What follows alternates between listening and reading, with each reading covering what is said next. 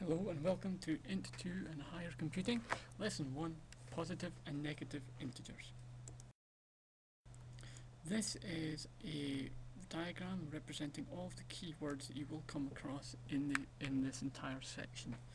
Description is obviously a key part, along with key terms such as storage terms and mantissa and various other terms. These are words that you should feel comfortable with by the end of the unit. Lesson aims. By the end of this lesson, if you're studying at Int 2, you should be expected to represent positive integers in binary using up to 8 bits, state up to 3 advantages of the binary number system. If you're studying at higher level, you should be expected to do all of the Int 2 level outcomes, plus represent positive integers up to 32 bits, and also describe and use the 2's complement system to represent negative numbers. The decimal and binary system. We use a decimal or base 10 system. That means there are 10 possible digits, 0 to 9. Is this because of 10 fingers? Possibly. However, computers use a binary or base 2 system. This means that there are only 2 digits that any computer can deal with. These are 0 and 1, standing for off and on. Each figure is known as a bit, and a bit stands for binary digit. So again, off and on. That is also why you might see it on some power switches.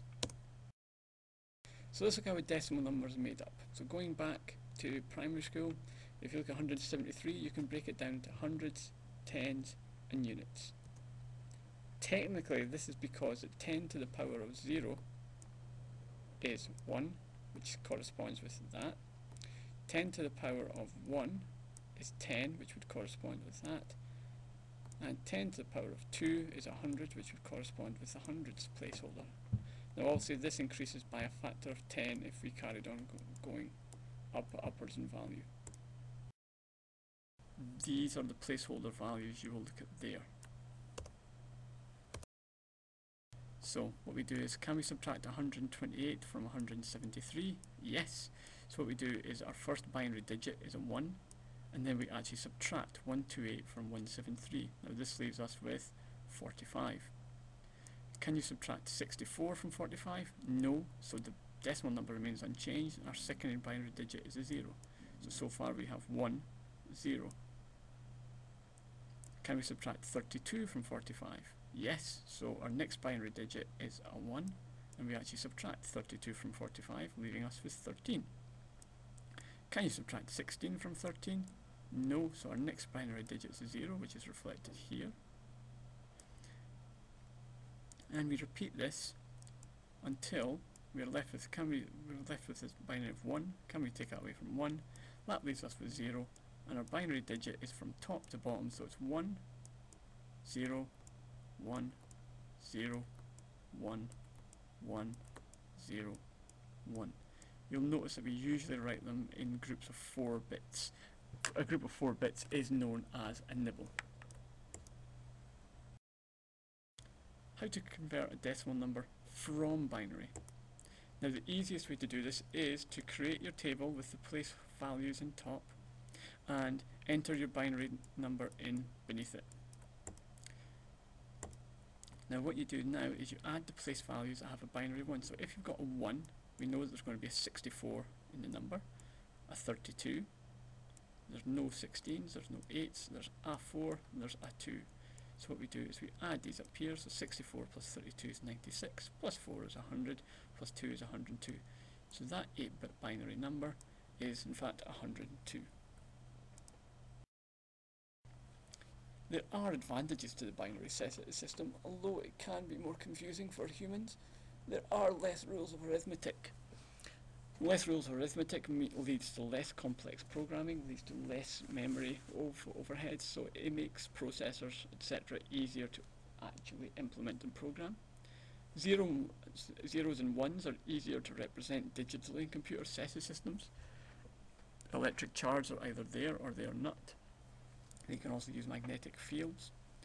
Any drop in voltage does not affect the data. What this means is, if you are listening to a voice recording, if certain bits of the sound get very low, that does impede your actual understanding of it.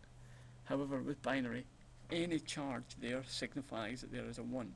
If there's absolutely nothing, then it's a 0. So any slight dip in voltage from say 12 volts down to 8 volts inside a computer wouldn't have any actual long-term implications. Summarise for int 2's, you're expected to know that binary only has two values, which are 0 and 1. A single 0 or 1 inside a computer system is known as a bit, bit standing for binary digit. The place values in binary start on the right at 1 and double every time going to the left. You are expected to be comfortable up to and including 8 bits, which means the largest number you can represent decimally is 255. You also have to know the three advantages of using the binary system. 1. There are less rules of arithmetic. 2. Zeros and ones are easier to represent. And 3. Any drop in voltage does not affect the data. Now, if you are studying, we need to move on to the next one. At the minute, we have a problem. We do know how to store positive numbers, but to store negative numbers, we actually need to use a different system. The system we're going to use is called the 2's complement system. So how to actually use the 2's complement system? To create a negative version of a number, so such as -9, higher we will only deal with integers. Okay, we will not ask you to represent minus real numbers. There are 3 steps. First of all, you create the positive number in binary. So again, we're using 2 nibbles to represent an 8-bit number. At higher, you're only expected to deal up to and including 8 bits for 2's complement. You invert all the zeros to 1s and all the 1s to zeros. This means that all the zeros become 1s and all the 1s become zeros. Then what you do is you add 1 to the right of the number. So over here, okay, what you're doing is you're adding a 1 to the right hand side. So 0 plus 1 equals this 1 here. You need to remember that if there is already a 1 on the right hand side, 1 plus 1 equals 0. Okay, you then have to carry the 1 to the left hand side. Here's another example. So let's try to represent the number -130. So the first thing you do is you get the positive representation of the number, which is that. The next step is you invert all the zeros to 1s and all the 1s to zeros, which means we have 0, 1, 1, 1, 1, 1, 0, 1, and you add a 1 to the right of the number. Now you'll notice at this point there is actually already a 1 there.